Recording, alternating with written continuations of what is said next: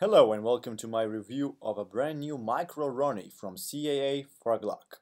So, this is what you get, a little box. It says Micro RONI on it when speed and accuracy matters.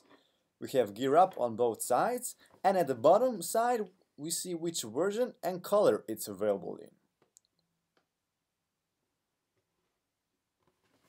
And at the back we see what CAA products include and for who it is designed for, like special forces, military, SWAT, police, and so on.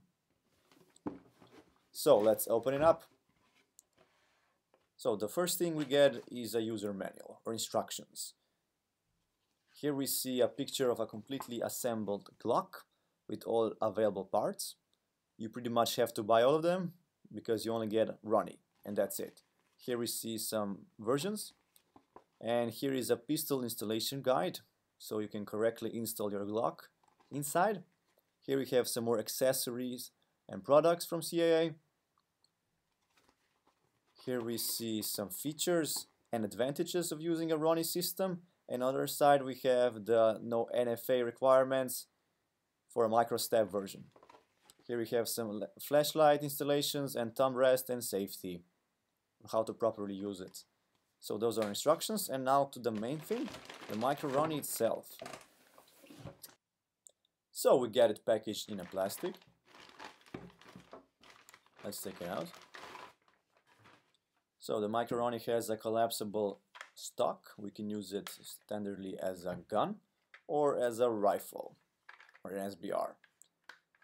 It has a very nice big rail on top of it for mounting accessories. Here it says US patent, CAA. This is the manual safety, and this thing attaches your gun. It is for releasing your flashlight. The barrel is made out of steel. It says designed for Glock, versions 19, 23 and 32 only. You have a different Glock, you have to get a different model. So on the other side it says Micro RONI here, G3 generation free. And at the back, here we have a little hole or pin for your sling attachment. Press and hold the button and push down and remove the upper part. The upper part has grooves inside. We have several on one side and two on the other side. Here we have a Glock 19 generation 4 in 9mm. We simply line the grooves with the Glock, make sure they're in correct position and push down. Now, even with the grooves installed, we can still use the Glock's sights. They still work. To insert the gun, we simply put it back in, slide it up and forwards until we hear a click, lock it back up, press the button, and the front thing here locks the gun in place. We check if it's sturdy.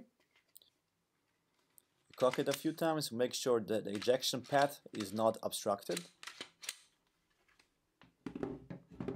So the front one here is simply for holding your magazines. It's by force, you simply push it in and push it out. It's very simple, and you obviously need one of these little babies. So for my opinion, the Glock in my Micro RONI performed perfectly. Had no jams, no overheating, no nothing.